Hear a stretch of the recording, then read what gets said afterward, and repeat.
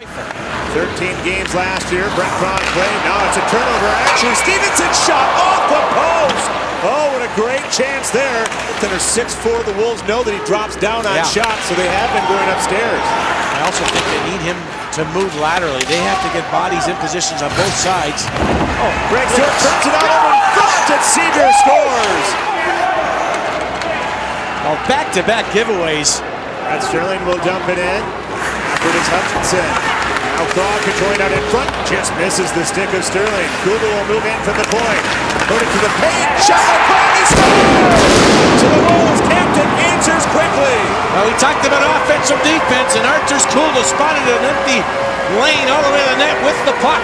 So 3 straight power plays for the Texas Stars to open it up. Didn't expect any less from Kyle Raymond. Sawada has it now to the point. Cron off, extra attacker on. Fortunatus' shot, they score. They won't get the power play. They get a 2-1 lead. Now it's controlled by Bull. Deep for Cron. Minute to go in the Embark power play.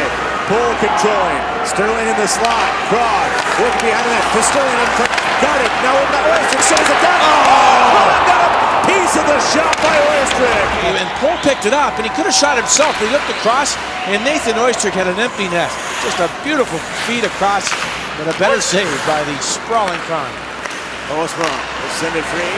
Anderson deep. Anthony Stewart with 2 power play goals this postseason. Camped out in front. Now he moves to the corner. Pass through to Oystrick. Out in front. Stewart! He scores! Oystrick makes amends and a beautiful thread the needle pass. Period number 3 brought to you by GNC. Live well, and we are underway in the 3rd. The Wolves, it's been their best period. Scoring 6 goals, but they've also given up 6. That was a quick turnover, but it's been Texas's worst period so far. And a quick shot, Ben scores, and they lead for the 3rd time. Jamie Benn, 16 seconds in, is the difference in this game. Off the face-off, shoots and scores! We're tied at 3, his 5th of the postseason for Mystery Alaska. Well, smirks from Ron Wilson, who knows what that feels like. He was a heck of a penalty killer during his days in the National Hockey League. At the line, Stafford keeping it in.